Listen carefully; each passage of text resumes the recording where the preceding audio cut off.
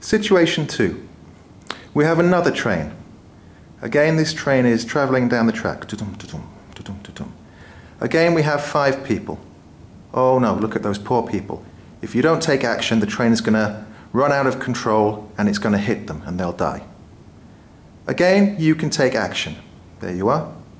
This time, you're standing on a bridge. There's a rather large person on this bridge. If you push them, they'll fall onto the track and the train will hit this person and stop.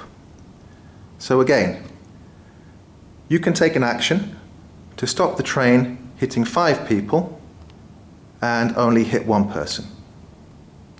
What do you do?